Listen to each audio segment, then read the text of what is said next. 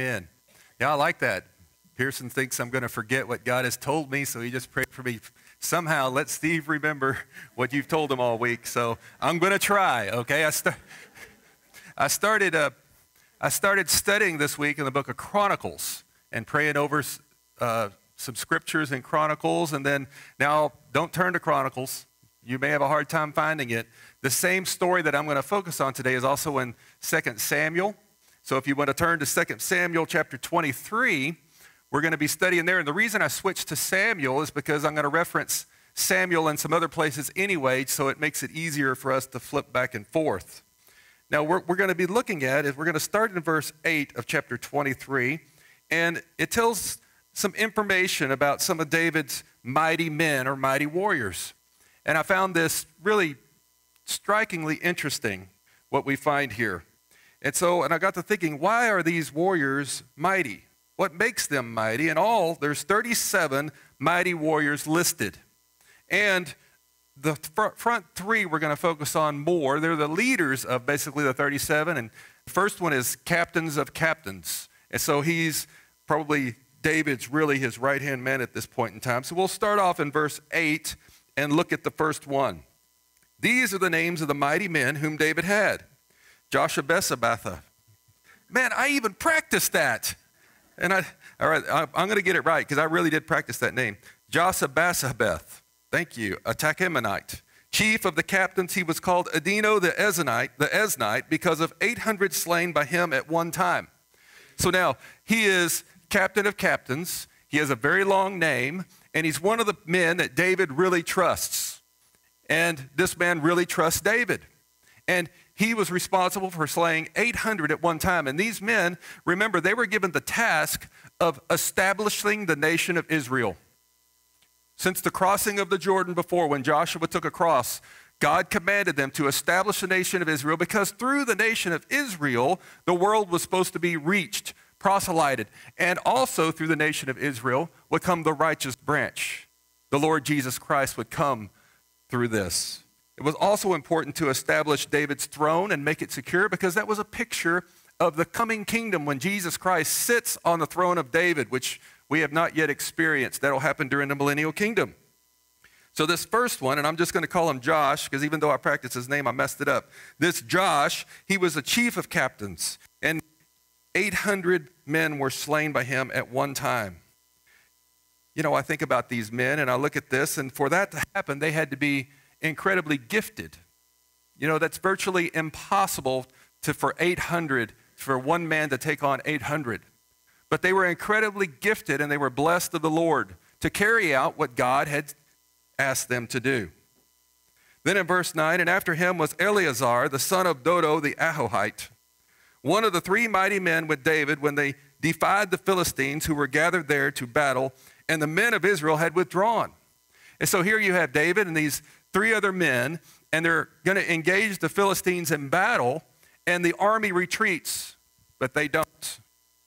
He arose and struck the Philistines till his hand was weary and clung to the sword, and the Lord brought about a great victory that day, and the people returned after him only to strip the slain. So then all these soldiers come back to see what they can find in their pockets, right? So now I was thinking about this, and what makes these men so mighty? Well, obviously they're gifted of the Lord to carry about the Lord's work that he had given them to establish this kingdom, but also they're incredibly brave. You know, in order to go do things like this, I'm telling you, if every one of us in this room, except for me, starts running out the door, I'm going to have a hard time not running. I don't even know what you're running from. I've seen herds of cattle do that. One of them will take off running. They all think, oh, I better run. So they all run. They don't even know what they're running from. But here they are, and they're about to engage the Philistines, right? And the whole army retreats. But these three and David. That's incredible bravery. And guys, I'm telling you, living in the fallen world as we do, bravery is important. We have to be brave. You have to be brave to raise kids. You have to be brave to do all the things that you do. You have to be brave to be an example, to witness to others. Do not let fear be your master. If fear is your master, then you'll have it very difficult leading a life of faith. They are opposed. Now, fear is important. You know, I have fear of putting my finger in a light socket, which is a good thing, right? And so fear is important. He's given it to us, but fear is also a tool, and it is not to be our master. These mighty men were very brave to carry out the will of God. Now, the third one after him was Shammah, the son of Agi, a Hararite, and the Philistines were gathered into a troop where there was a plot of ground full of lentils, and the people fled from the Philistines. So again, the army fled. But he took his stand in the midst of the plot, defended it, and struck the Philistines, and the Lord brought about a great victory. So I was thinking about these men, and another thing that I think is very important is their loyalty and their faithfulness to the cause that they're called to do. When everybody ran, he stayed and took a stand. He was faithful to David. He was faithful to his nation for carrying out the will of God and establishing it as a nation. So I think that's the three most important attributes of these men. They were gifted. I believe they were anointed to carry out the will of God to establish this nation. They did amazing things, and the Lord carried out great victories. But they were also incredibly brave. Fear was not their master. They overcame fear to accomplish God's will. And last, they were faithful. They were faithful to God, and they were faithful to their king, and they stood their ground. Look at this next story. What happens next? Okay, verse 13. Then three of the 30 chief men went down and came to David in the harvest time to the cave of Adullam, while the troop of the Philistines was camping in the valley of Rephaim. David was then in the stronghold, while the garrison of the Philistines was then in Bethlehem. So the Philistines had invaded the promised land. They had occupied even as far as Bethlehem. And look at, David just says something. David had a craving and said, "Oh, that someone would give me water to drink from the well of Bethlehem, which is by the gate." Now, I do not believe David intended for anybody to do anything about this. He probably thought nobody was crazy enough to do anything about this, because who is occupying Bethlehem? The Philistines are. Well, guess what these men do? So David just has a craving. You know, you ever have a craving for something? Man, I wish I could have a Dr. Pepper? Okay, I was thinking something fried. Man. That's good, that's good. But David had a craving. Oh, that someone would give me a Dr. Pepper to drink. And it, you know, and the Dr. Pepper plant is behind the enemy lines, right? You can't get to it. So look at verse 16. So the three mighty men broke through the camp of the Philistines and drew water from the well of Bethlehem, which was by the gate, and took it and brought it to David. They risked their lives because he had a craving. You talk about loyalty and faithfulness. They risked their lives just because their king had a craving. Nevertheless, he would not drink it, but poured it out to the Lord.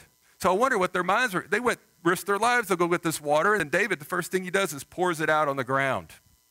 But look at his explanation. And he said, "Be it far from me, O Lord, that I should do this. Shall I drink the blood of men who went in jeopardy of their lives?" Therefore he would not drink it. These things the three mighty men did. We see, that's the interesting thing about it, is that these men that were his right-hand men were like David. You can go back and see the bravery and the confidence and faith in God that David had to accomplish incredible things that were impossible. Even the slaying of Goliath when he was very young with a stone. Incredible bravery, incredible faith. They were gifted warriors in the name of the Lord. So now I've started looking down some of these other names, and it lists all the others. Basically, the other 34 mighty men, it lists, and it kind of goes down. And working my way down, all the way down, I worked my way down. I didn't recognize any names till I got to verse 39. There's Uriah the Hittite. You know who that is, right? That's Bathsheba's husband that David had killed. And so what struck me when I was studying this week is, how did David get from there to there? How does a man like David get there? It's almost baffling. A man after God's own heart. One thing it does tell me, and I want to warn each and every one of you, is that it can happen to anybody. If you would have asked David back when this other stuff was going on, if you were to tell him, David, you're going to have Uriah the Hittite murdered, you're going to commit adultery with his wife, he would have laughed. I'm certain of it. No way is that going to happen. If it can happen to David, it can happen to any of us. And so I'm telling you, beware. Beware. Now, what brought this about? It didn't just happen overnight. The scriptures do not say a lot about it. I don't think it was a particularly fast thing. I think it was kind of a fade or like a slow fade in that one song that I like by the Casting Crowns. Now, turn with me now to 2 Samuel chapter 11. We'll look at basically the verses that begin when David commits his sin with Bathsheba. We're not going to look at the whole story for time's sake. Amen. Then it happened in the spring, at the time when kings go out to battle, that David sent Joab and his servants with him and all Israel, and they destroyed the sons of Ammon and besieged Rabbah, but David stayed at Jerusalem. So now David was a great warrior. And he was given the command to go and to fight and to clear the land and establish his throne. And he's always been out there with his troops, fighting side by side with them, even when everybody else ran. But now David is where? He's at home. He didn't go. Now the question is why? Was he physically able? Well, I'll show you some verses in a little bit where he went back after this. After he repented, he went back. And he was back with the troops on the field. But how did this come about? And then, of course, he's idle here, and his troops are out there. He's supposed to be out there. And then when evening came, David arose from his bed and walked around on the roof of the king's house. He was bored. He had nothing to do. And the roof, he saw a woman bathing, and the woman was very beautiful in appearance. So David sent and inquired about the woman, and one said, "Is this not Bathsheba, the daughter of Eliam, the wife of Uriah the Hittite?" And you know the rest of the story. But how did he get here? And I think if you look at some other examples in the Bible, you can see the pattern that takes place. And let's go to his son, and I'm not going to turn to Scripture. Let's go to Solomon. He achieved great success. And it sounds like through the book of Ecclesiastes that he became complacent, perhaps even bored or frustrated with what is the point of it all? And then he sinned, and that split the kingdom. I think the same kind of thing happened with David, and I'm warning. This is a warning to us, guys. Beware of complacency. We live in the Laodicean church age, which the church is characterized during this time period as being lukewarm or complacent. David was anything but lukewarm in his early years, and again in his later years. But it snuck in and got him. And the consequences were serious. His and Bathsheba's first baby died because of it. He murdered one of his best friends, and he had to live with that. Can you imagine David, when they get to Abraham's bosom, they're already there, but when David sees Uriah the Hittite for the first time, you imagine what that's like. Then, as a result of it too, one of his sons, Absalom, as a result of this, rebels against him. Now, it doesn't say it's a direct result, but God says you'll have strife in your kingdom and in your own family as a result of this sin that you have done. Well, Absalom rebelled, sought after David, basically took the throne and tried to kill him, and then Absalom died in battle, and David mourned his death. I think he mourned the death of his son, but he also mourned because he knew that he had caused it all. Now, looking at that, if you were to ask David today, and I'm certain we can say so because Psalm 51, he repented of it all, and you can read his words, but if you were to ask him, well, David, was it worth it? Maybe it seemed like it at the time because he was at a complacent, vulnerable spot. Most certainly he would say it was not worth it. And guys, I want to tell you, this is a warning. It never is. It's not worth it. Stay faithful to the Lord. Stay faithful to God. Now turn to 2 Samuel. David ends up, after he repents, and that's, like I said, that's recorded in Psalm 51, one of his psalms that he wrote. And then in verse 15 of chapter 21, David is back on the field again. Now when the Philistines were at war again with Israel, David went down and his servants with him. And as they fought against the Philistines, David became weary. Well, he could have just been tired, but no, this is toward the end of his life. I think he was getting old. Then Ishbi-Benob, who was among the descendants of the giant, the weight of whose spear was 300 shekels of bronze in weight. So this is one of Goliath's descendants. Was girded with a new sword, and he intended to kill David. And he probably would have. Verse 17, but Abishai, the son of Zeruiah, helped him and struck the Philistine and killed him. Now look at what the men tell David next. Then the men of David swore to him, saying, you shall not go out again with us to battle, so that you do not extinguish the lamp of Israel. So now David has gotten older and he's vulnerable. He's not a mighty warrior anymore. And his men are telling him, now you can stay home. Isn't that interesting? But the point of this scripture is, guys, I want to tell you, the point of this scripture is, look, I don't know where you've been, what you've messed up, but we can repent. Even of complacency. There's a turnaround. Psalm 51, David repents, and he goes back to doing what God has told him to do. Now, I used to give youth advice whenever they would mess up, and I said, well, you can continue and use the logic that Satan probably puts in your head. Well, I've already messed up, I might as well go all the way. Or what's the point now? I messed up. No. Get up, dust yourself off, turn around, and go in the right direction. Now, if you don't know what I'm talking, well, maybe it's complacency. Then it is very hard to not become complacent. You know, I'll take a cold bottle of water with me out to the shop, and how long does it take when it's 99 for it to warm up? Or if it's -2 outside like last winter, how long would it take for it to cool down and freeze? It's hard to stay. Don't become complacent. Don't become complacent. It matters. It makes a difference.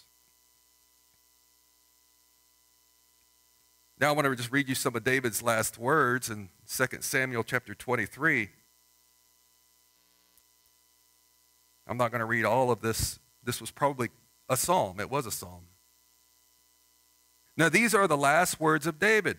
David, the son of Jesse, declares, the man who was raised on high declares the anointed of the God of Jacob and the sweet psalmist of Israel. The Spirit of the Lord spoke by me, and his word was on my tongue. The God of Israel said, the rock of Israel spoke to me. He who rules over men righteously, who rules in the fear of God. Now this is after all of David's mistakes. You see what God is telling David? Isn't that interesting? David messed up and there were consequences, but that's not what defines David. You see, God sees the end product. So guys, again, the same thing. How does God see you? He doesn't see you through your failures. He sees you through your strengths. That's exactly what he's done with David. This is at the end of his life. Look, the God of Israel said, the rock of Israel spoke to me. He who rules over men righteously, who rules in the fear of God. He didn't say, except when you messed up that time. Is as the light of the morning when the sun rises, a morning without clouds, when the tender grass springs out of the earth through sunshine after rain. And David responds, truly is not my house so with God? For he has made an everlasting covenant with me. He's done the same for you if you're a believer in Jesus.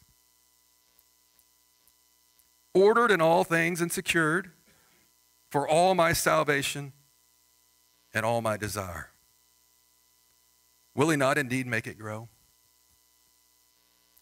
You know, In Psalm 51, David said, "Return unto me the joy of my salvation."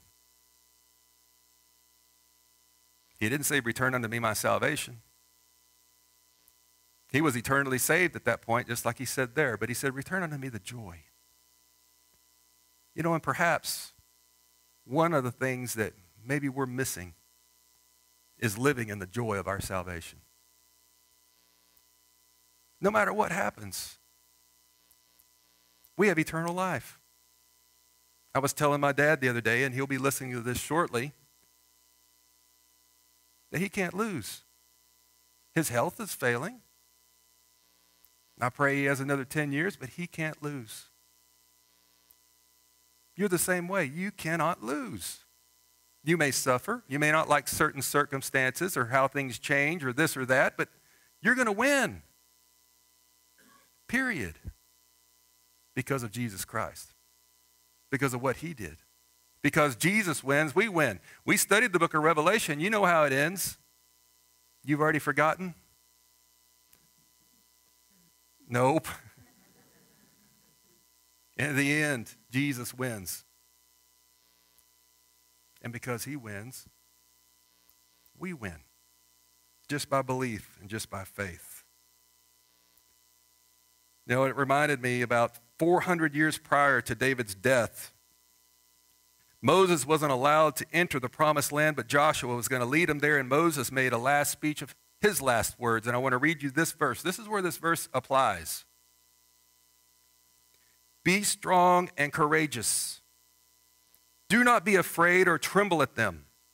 For the Lord your God is the one who goes with you. He will not fail you or forsake you." And that verse also applies to you. It's absolutely true for you also. He is always with you. He will never forsake you. And in the end, he will not fail you. You may die, but you won.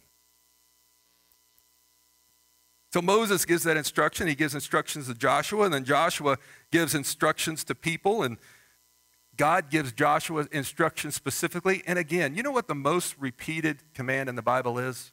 You've heard me say it before. Fear not. Do not fear. Do not fear.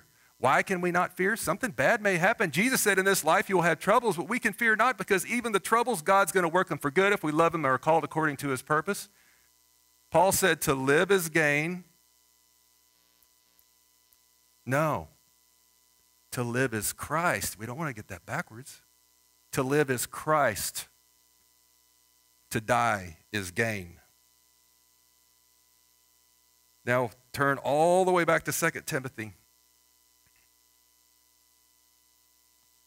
You know, the heart of this, basically the points and all the thoughts that go with this message were given to me when I was in the waiting room and my youngest daughter was getting her wisdom teeth taken out. I'd been studying the scriptures all week on this, and then all of a sudden it just started coming in. And in 30 minutes, I had basically the whole message laid out. Now, in 2 Timothy, Paul is speaking some of his last words, and he's telling it to a young preacher. And I'm just going to point out one verse. Verse 7. "For God has not given us a spirit of timidity or fear, but of power and love and discipline." You see, maybe trying to wrap all this up, obviously there's the beware. There's a warning, right, of consequences, of complacency, and then ended up maybe in a situation of sin. That's a warning. Beware, don't do it. But there's more application to these scriptures than that. And it goes back to the mighty men. Why were they mighty? They were gifted. They were brave. And they were faithful. You see, we are also in a war. If you don't think we are, you're being deceived. We are in a spiritual war. Now, the weapons of our warfare are not swords and shields and arrows. It's the Word of God. It's prayer. It's love. That's the weapons of our warfare. See, God has called us, in verse 7, he said, "For God has not given us a spirit of timidity, a spirit of fear, but of power and love and discipline." We have the Holy Spirit. residing in us. And you know, when the Holy Spirit came into you and sealed you and resided in you, he gifted you. Do you know that? That's a promise of the Scripture. He gifted you. He didn't gift you that to hold on to it and be quiet about it. He gifted however he made you in a unique way. He gifted you to use it for the kingdom, just like these men did. They were gifted physically as warriors to establish the kingdom of God. We are gifted also to establish the kingdom of heaven, the spiritual kingdom. Now Christ, remember the throne of David? Christ is going to come back and sit on the throne of David and establish it physically too, but right now we're building a spiritual kingdom. That is our purpose. You are gifted mighty warriors. To be honest, sometimes I look more like a mighty wimp. You would probably agree, maybe not. We are to be mighty warriors for Christ Jesus, and we are gifted to carry out the work. Jesus said, it is better for me to go because I'll send you the helper. It's better for you to go. And better is the least in the kingdom of heaven than the greatest beforehand, John the Baptist. So we're more powerful. We have more opportunity because of the Spirit of God to carry out the work and establish the kingdom than John the Baptist had. The least of us, the mightiest wimp here, has more capability than John the Baptist. Be strong, courageous, faithful. We are to be mighty warriors for God. And looking at these men again, they were gifted. You're gifted. Jesus says, in this life you will have troubles, but do not fear. Go into Matthew chapter 24. Jesus said bad things are going to happen. Wars, famines, disease, all of those things, earthquakes, storms are going to happen, but do not fear. These things must take place. Over and over. Do not let fear be your master. You will not carry out the will of God if the fear is your master. The only true fear that is right is the fear of the Lord. It's the beginning of wisdom.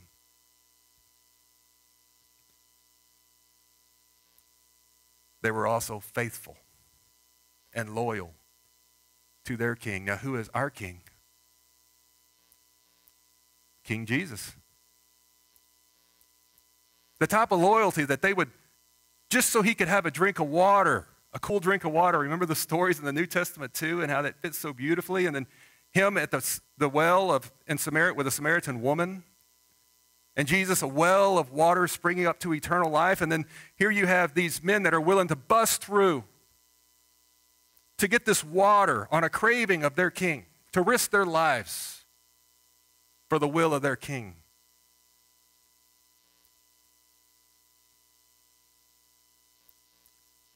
There are people trapped behind enemy lines, and they can't get the water. How do we bust through? It's not with swords and shields. It's the word, prayer, and love, our example. See, what you do matters. Because we are called to be mighty warriors for God. And what you do matters. In your neighborhoods, in your homes with your family, in our town, and our nation, missionaries all over the world, it matters. Don't start wandering around on rooftops wondering what this is all about. Don't believe the lies. Let's pray. Dear Heavenly Father God, thank you so much for the Holy Spirit. God, thank you for the Holy Spirit that empowers us. And God, help us overcome fear and be like these mighty men that stood.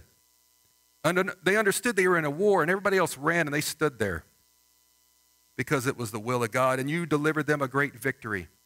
God, I think of families and communities out there that they need victory so bad. They need a drink of water, of the living water. God, help us, show us, help us break through enemy lines and deliver that water. God, forgive us when we haven't been faithful or to carry out the will of God. And as these men were so faithful to carry out David's will, may we be as faithful also to carry out the will of the Lord Jesus. God, thank you so much for Jesus. He certainly didn't waver in his faithfulness and sacrifice for us. A response is demanded. Thank you so much for Jesus. In his name we pray. Amen. Please rise.